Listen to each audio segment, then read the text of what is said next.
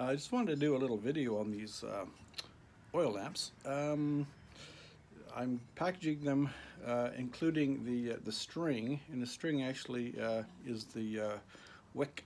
It's very important for these to have a wick, because otherwise the oil, of course, won't get burnt. But anyway, so I'm going to show you one here that already has the wick in there, and it's full of oil. So what I do is I also have a toothpick or something to get the wick up to the end, because it has to be sticking out a little bit in order to burn. So let's demonstrate here. Handy dandy little lighter. You can use a match or whatever other device you want. And come on, baby. Yeah, as you see it'll lights up quite well.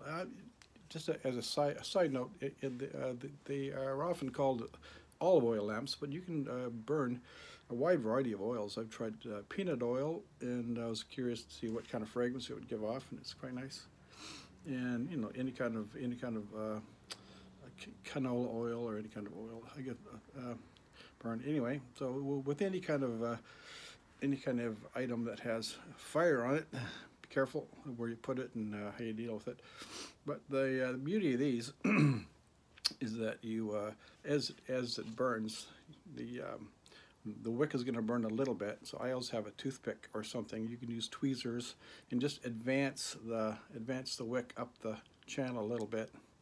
And the other thing to watch on these is the level of the oil, because if you're not watching and you happen to come, leave the room or go on vacation or something,